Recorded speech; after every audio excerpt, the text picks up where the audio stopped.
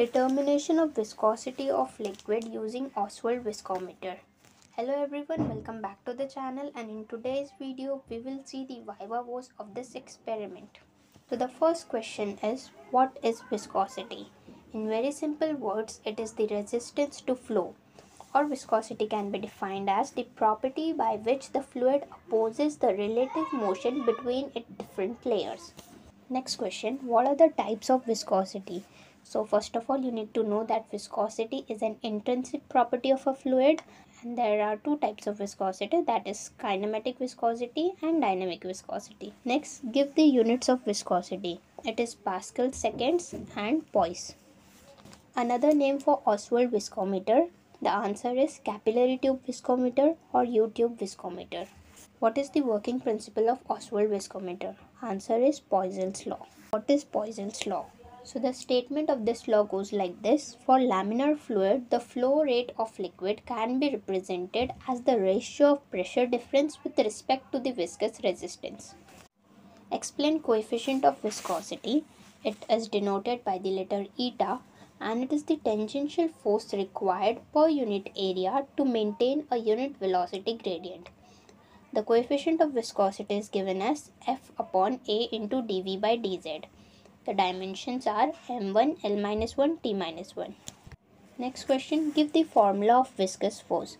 So upon rearranging the formula of coefficient of viscosity, we will get the formula for viscous force as F equals to eta A into dV by dz.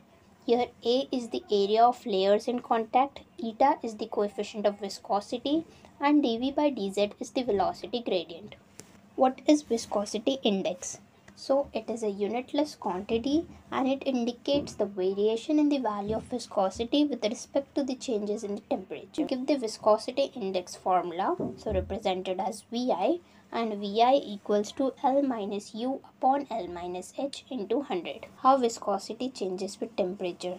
So for fluids, we will have viscosity to be inversely proportional to the temperature. As the temperature increases, the viscosity value drops. Lower the viscosity, greater the flow. Is this statement correct? Well, yes, it is correct.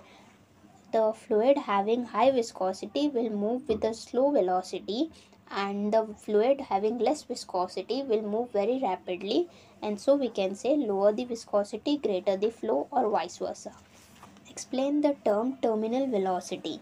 It can be defined as the constant velocity acquired by a spherical body which is falling freely into a liquid medium, and terminal velocity can be expressed by this formula. On what factors does the volume of liquid flowing in narrow tube per second depends on? So the answer is radius of tube, pressure difference at the ends of the tube, and the coefficient of viscosity of the liquid. Next question, what is the value of viscosity of water at room temperature? So it is approximately equal to 1 millipascal second, or you can say 0.01 poise. Name the fluid having very high viscosity. So the answer is pitch. Name the fluid having very less viscosity. So the answer is water. What is Bernoullis theorem? So it states that the total energy of the fluid will remain constant, and the equation represents that the sum of pressure energy, potential energy, and kinetic energy will be equal to a constant value. Newtonian fluid means what? So the answer is these are the fluids whose viscosity remains constant and it is independent of the shear rate. The examples of Newtonian fluid are water, alcohol, mineral oil, etc. What is the drawback of Ostwald viscometer? So the drawback of this instrument is that we can't test the liquids having very high viscosity values. For such fluids, we will need other sophisticated instruments. Mention some of the applications of viscosity. So in light machinery, we use oil which has the low viscosity value, whereas in case of heavy machineries, we use oil having high viscosity value. Other than that, the applications are in blood circulation, in cooking, food processing, cosmetics, etc.